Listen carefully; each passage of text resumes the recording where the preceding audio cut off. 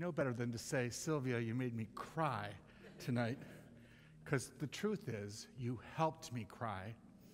And I love that when I am able to cry, not from sadness, but from anticipation and joy. Not all tears are grieving tears. Sometimes they're mixed in. But I just want to say, I know better than to say, thank you for making me cry.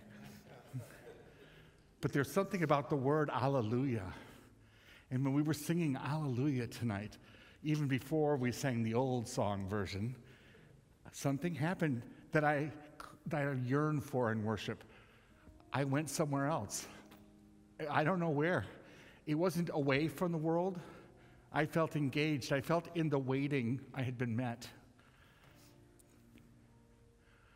In that place of pure praise, as we were singing Alleluia, I won't even try and sing it, I thought of the angels hovering over a child in a stable who had been waiting, everybody had been waiting for some kind of attention, acknowledgement, vindication, salvation, liberation, whatever word you want to use. And they saw in the child Jesus something that made angels sing Alleluia. That's who I heard tonight, angels singing Alleluia, not only Gloria in excelsis Deo, but just plain old with a Texas accent, Hallelujah. And that's what I hope our whole Advent season can be for us. We're waiting, but it's also happening already. What we long for, what we wait for, is already present to us. Sometimes waiting is valuable. I never feel like it when it's happening, ever. But waiting for God is not like waiting for a train.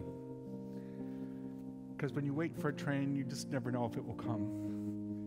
But when you're waiting for God, it's not passive waiting for something to happen externally by someone else's agency. Waiting for God is active, it's participatory, it's alive. It's hard to feel impatient when you're waiting for God because God is already there with us. Now I want to talk tonight about a very impatient person, the original VIP, very impatient person. I know that there may be others in the room who might qualify for that distinctive title of VIP. But tonight I want to talk about John the Baptist, but he is not the only impatient person.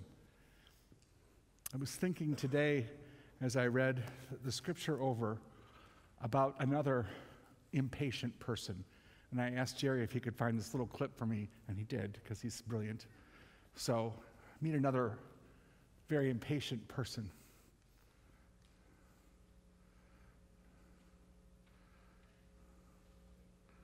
I know you're asking today, how long will it take? Somebody's asking, how long will prejudice blind the visions of men? I come to say to you this afternoon, however difficult the moment, yes, sir, however frustrating the hour, it will not be long, because truth crushed earth will rise again. Yes, sir. How long? Not long. Yes, sir. Because no lie can live forever. Yes, sir. How long? Not long. How long? Because you shall reap what you sow. Yes, sir. How long? Not long. How long? Truth forever on the scaffold, wrong forever on the throne. Yes, that scaffold sways the future. Yes. Behind the dim unknown standeth God within the shadow, keeping watch above his own. How long? Not long. Because the arc of the moral universe is long, but it bends toward justice. Yes, how long? Not long. Not long. Because mine eyes have seen the glory of the coming of the Lord. Yes, he's trampling out the vintage where the grapes of wrath are stored. Yes, sir. He's loosed the fateful lightning of his terrible swift sword. Yes, his truth is marching on. Yes, he has sounded forth the trumpet that shall never call retreat. He is sifting out the hearts of men before his judgment seat. Oh, be swift, my soul, to answer him. Be jubilant, my feet. Our God is marching on. Glory, hallelujah. Glory, hallelujah. Glory, hallelujah. Glory, hallelujah. His truth is marching on.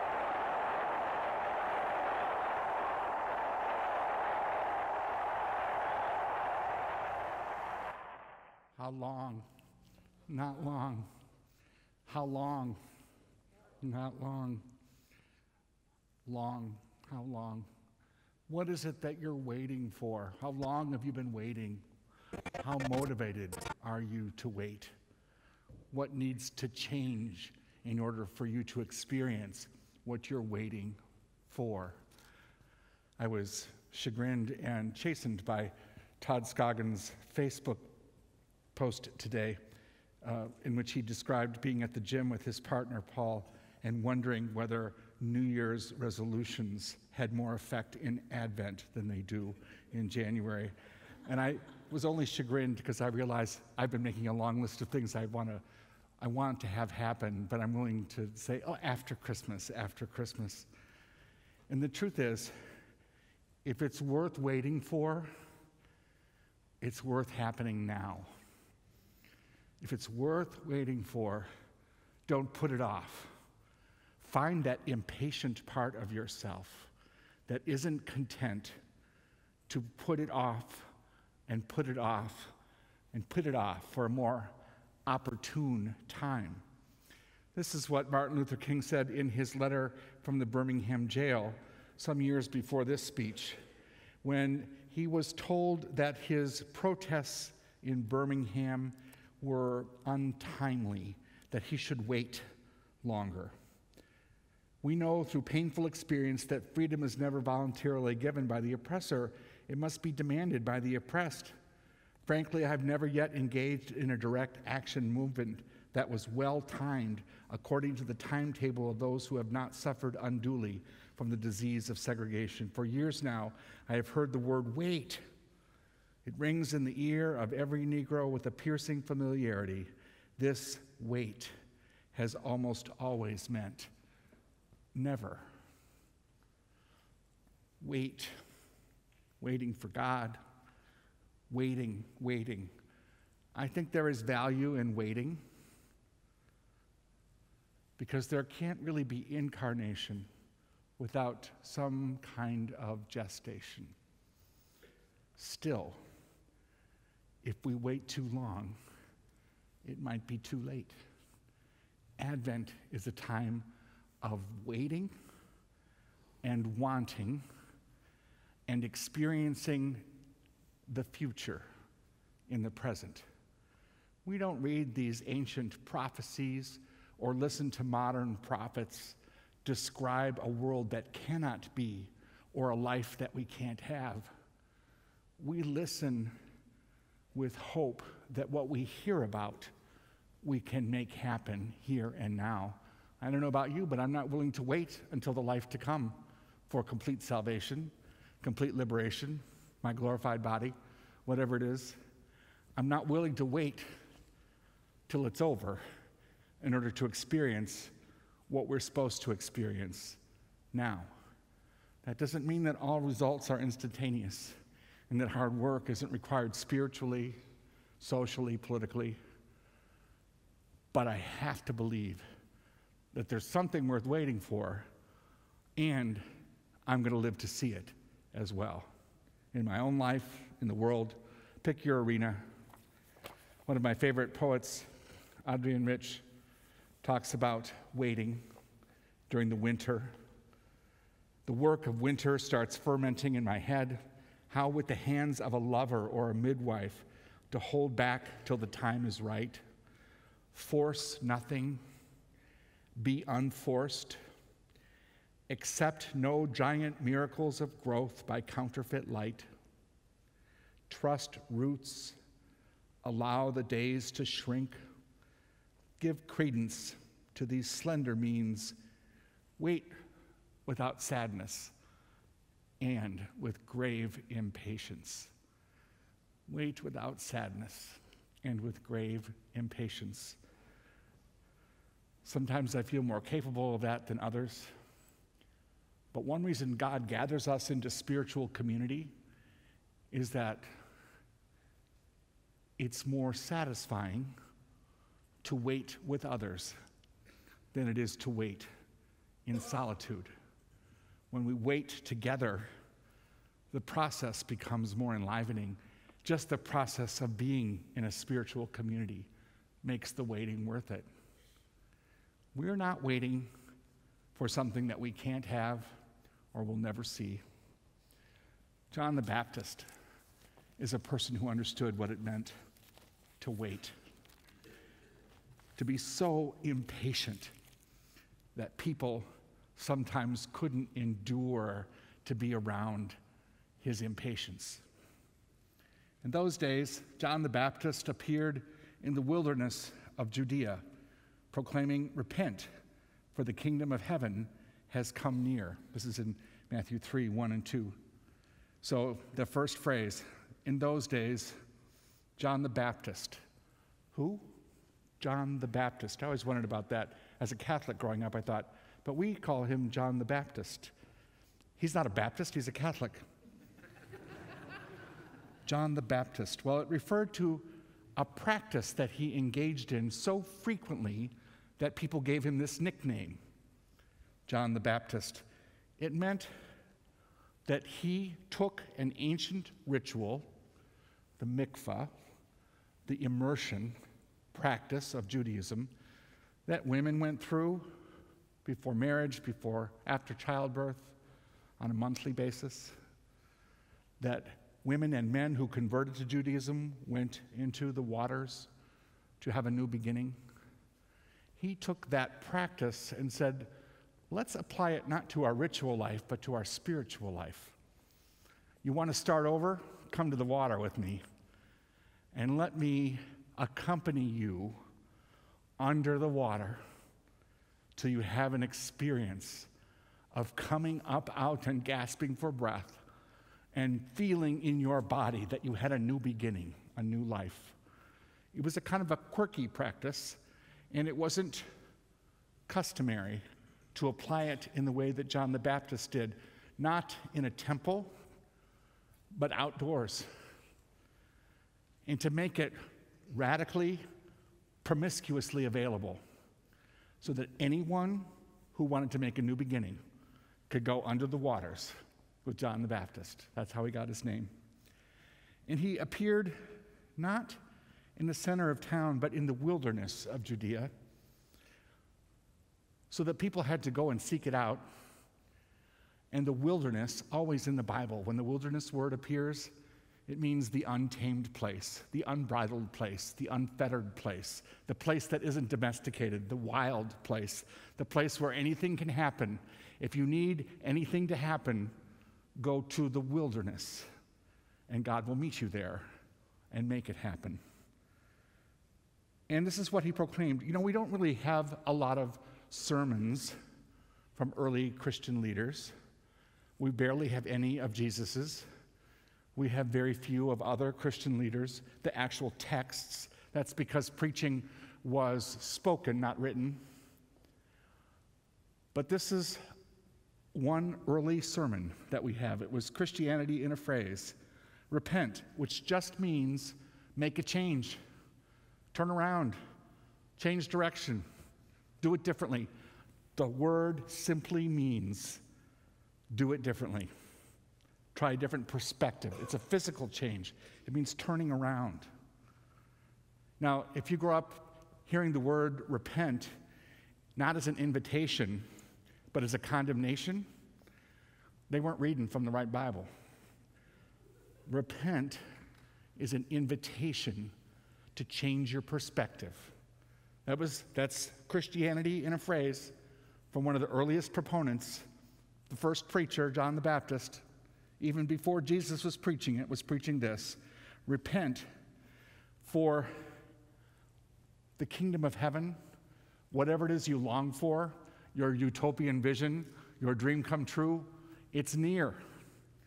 It's not far. It's not at the end of your life. It's not in some other place where you can't reach it. It's nearby. You just have to change your perspective. That was what John the Baptist went around talking to people about. And it had broad appeal. He didn't say, wait. He said, now. Near. Not far. Now. Change. Now. Don't wait. We don't even have a clear blueprint for our revolution, he could have said. But we're not going to wait till we have it strategically mapped out in order to live it first. Repent, make a change, try something different. Change your perspective, change your body, change your spirit. Repent. And then Matthew says this about about John the Baptist, quoting the prophet Isaiah. This is the one of whom Isaiah spoke when he said, "The voice of one crying in the wilderness, prepare the way of God, make straight his pathways." When people heard John the Baptist invite them to make a change now, the ancient words that they grew up hearing but had ceased to have meaning for them, all of a sudden came alive. And it wasn't just something they heard about in Sabbath school, but something that stirred in them a desire to make it happen here and now. Not history to be revered or a future to be put off, but here and now. Prepare the way, make God's paths straight. Okay, not my favorite verse, but what that meant was, if there's a circuitous way, make it simpler. Make it direct. You know, the shortest distance between 2 points is never the way a Christian takes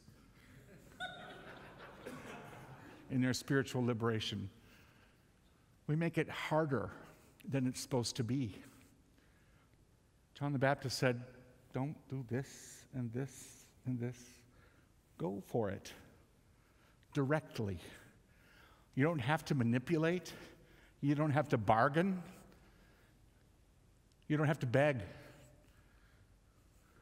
Go there, and it's yours. Now, here's the part I love about John the Baptist. John wore clothing of camel's hair with a leather belt around his waist, and his food was locusts and wild honey. I've been working in Berkeley, California at a university for the last several years, and I had the darndest time convincing students that there was anything unusual about John the Baptist in regard to clothing, self-appearance, or diet. But in a general way, these details about John the Baptist are meant to call attention not to how he's like the expected messenger, but rather to what a nonconformist he was. Because sometimes in order to listen for the prophetic word that calls us into the present, we might have to be willing to listen to someone who doesn't look like we think they should look, or who doesn't eat the things that we eat, or who doesn't wear the kinds of clothing we might wear. Those things are important to us, but not that important to God. When God wants to make a point, sometimes even God chooses unlikely messengers in order to get our attention, knowing that we have a capacity to disregard what is new or challenging or unconventional or not how we've always done it. God used John the Baptist, the original hippie, to say, people, we don't have to live like this anymore if we don't want to. And something about it spoke to their spiritual condition. The people of Jerusalem and all Judea were going out to him in all the regions along the Jordan, and they were baptized by him in the river Jordan, confessing their sins. He spoke to the modern sensibility at that time, and I think he speaks to us too. Christmas is partly about waiting for the Word being made flesh in the child Jesus, born in poverty. And Christmas is about the Word being born in our flesh, not only about the child, but about us too, and about whatever it is we need to change in order for a new birth to happen. Now, here's where John the Baptist reveals his less than diplomatic skills and maybe his imperfect, impatient character. So zealous was he for other people to experience what he experienced. When he saw many Pharisees and Sadducees coming, he said to them, so Pharisees and Sadducees, religious people, okay? Pick what it meant, varying degrees of interpretation. You could make modern analogies to different kinds of denominations. He saw evangelicals and Catholics coming for baptism. He saw charismatics and Episcopalians. He saw Assemblies of God people and Church of Christ coming to him. And what did he say? Welcome. No, he said, you brood of vipers, who warned you to flee from the wrath to come? Actually, he had. Who warned you? Bear fruit worthy of repentance. So this is why you don't really want John the Baptist at your dinner party. He doesn't have good manners in the conventional sense, or any sense. Plus, he might prefer locusts and wild honey to whatever else you had prepared. But he wasn't afraid to speak a truth if he felt it would help someone achieve their liberation. So he particularly, though he appealed to religious people, he also warned them. There's something about the habit of religion that can stamp out the life of spirituality. And so he said to them, be careful, religious people, if you take this in, because even your religion is going to look different if you really embrace the invitation that I'm making to you. And that's what I believe was most important to him, though he didn't say it in a diplomatic way. He cared deeply that they experience transformation and that they didn't wait too long and too late. Our spiritual lives, there's nothing more important. I believe that. Do what you need to do in order to make Christmas not about back then, 2,000 years ago only, or the best Christmas ever 50, 30, 20, 10 years ago, but to make the Word being made flesh in us real, here, present, now. Don't even let religion that has disappointed you deprive you of new birth. I've been reading this book, Leaving the Rest, Gay Men on Alcoholism, Addiction, and Recovery. And I loved one particular short story about a person who found an unlikely prophet, not John the Baptist, not Martin Luther King. Encouraged in his 12-step program to find a God that meant something to him so that he could experience a breakthrough spiritually, he pretended to sort of go along with the usual conventional religious language.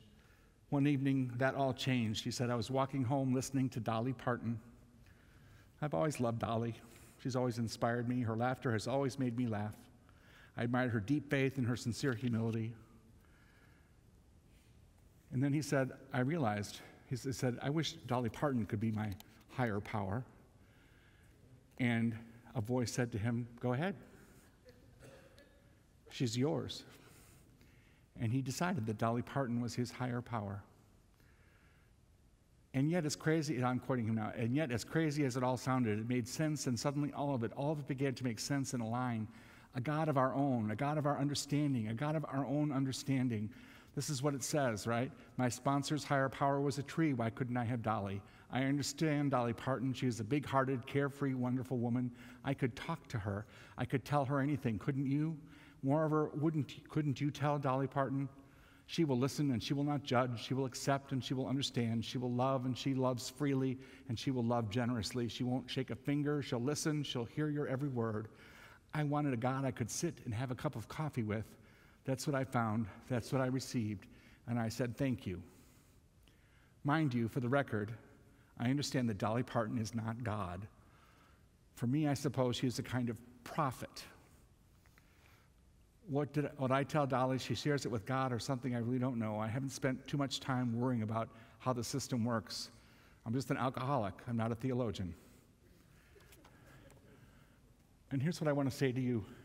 Whether you hear it from Dolly Parton, or whether you hear it from the prophet Isaiah, or whether you hear it from John the Baptist, or whether you hear it from Jesus, listen, listen, listen to the voice that is calling to you that says, make a change. What you long for is near.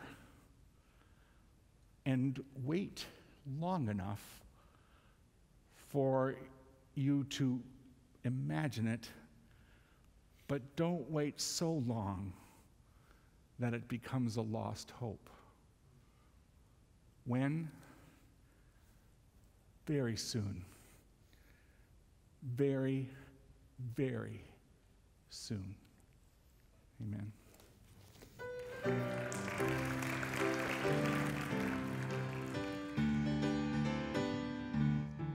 Soon and very soon.